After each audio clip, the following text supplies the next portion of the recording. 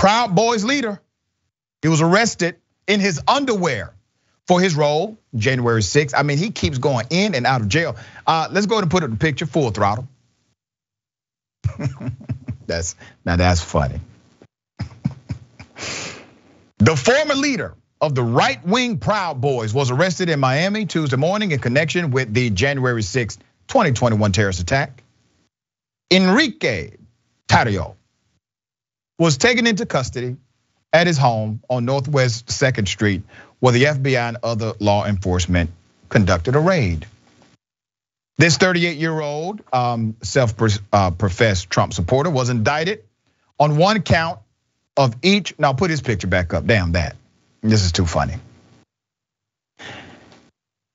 He was indicted on one count of each conspiracy to obstruct an official proceeding and obstruction of an official proceeding, as well as 2 counts each of assaulting, resisting, or impeding certain officers and destruction of government property in the Capitol breach. That's according to the US Department of Justice. Now, we put a lot of emphasis on the conspiracy angle with all of this terrorism that took place on January 6, 2021.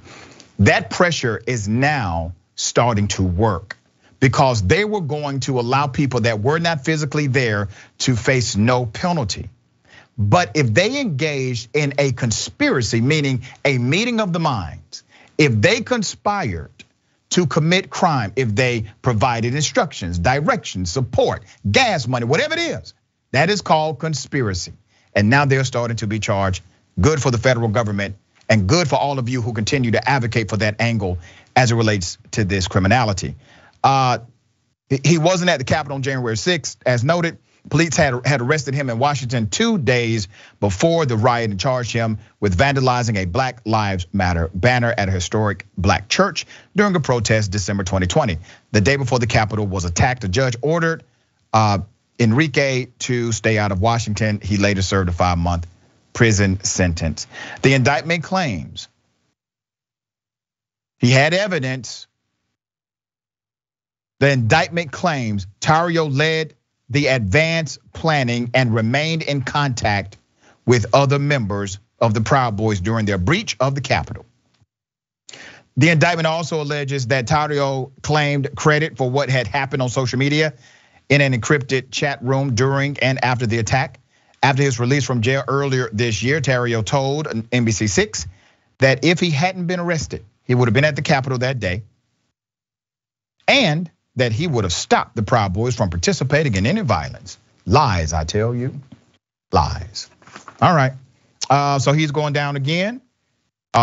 Just very interesting, but moving in the right direction. We'll see exactly what will happen as far as justice is concerned. Ms. Tucker, you're in law school.